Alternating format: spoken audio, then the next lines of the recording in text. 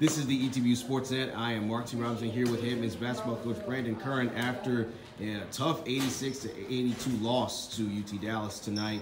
Coach, I felt that you guys throughout the game played well enough to come away with the victory, but just not able to come up with a few key field goals in the last few minutes. Talk to me about what happened with your team down the stretch.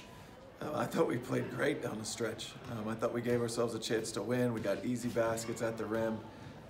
We had so many guys tonight make plays and step up. Dion gave us incredible minutes. When Landon got into foul trouble, I thought he did an outstanding job.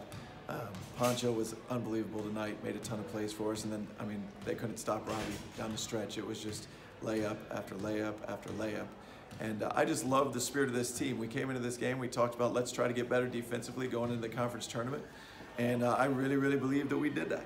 And the thing that we are focused on right now is playing with no fear. And so not getting discouraged when things seem to not go our way, not getting discouraged when the referee's calls don't go our way. We want to learn to play without fear, like we already know the outcome. And just enjoy the game, play with hearts of gratitude, enjoy each other, love each other, support each other, and not let our circumstances dictate anything. And I believe the Lord has shown us something about how we walk in the kingdom of God by doing that. And so that's been our focus. That's what we talked about tonight. Also, Coach, just coming up next week here, you guys will travel to Alpine for the ASC tournament. You guys are facing UMHB. So just talk about kind of what your team's mindset is heading into that. You talked about being better defensively. What are you guys going to have to do in terms of strategy to come out with a victory? In terms of strategy, we'll just watch the film and I'll let you know when it's the right time.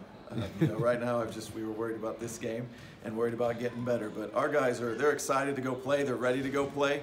I believe we can go down to that tournament and win that tournament. I believe that we'll do that. And so we're looking forward to getting after it. All right. Thanks, Coach. Thank you. This has been the ETV Sportsnet.